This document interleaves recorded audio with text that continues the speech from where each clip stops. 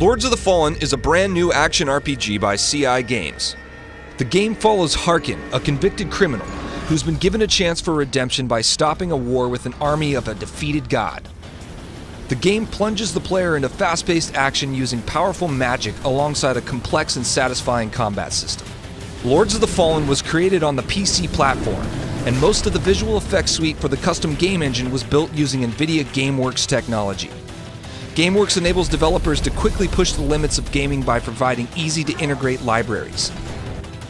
PhysX particles enable artists to easily provide a much more immersive experience by using physical particles that can interact with their environment. This allows effects like interactive fog, which moves if characters walk through it. Additional particle interaction can also occur through wind or explosive fields. Likewise, combat sparks from weapon blocks bounce off the environment and persist, leaving a lasting result of the parry. The character's clothing throughout the game appears very natural thanks to PhysX cloth. It is also used on the many flags and banners encountered throughout the game. Magic also plays a significant role in Lords of the Fallen and is brought to life with PhysX particles. The game also features NVIDIA Turbulence for the magical effects in this boss fight to make it look more natural.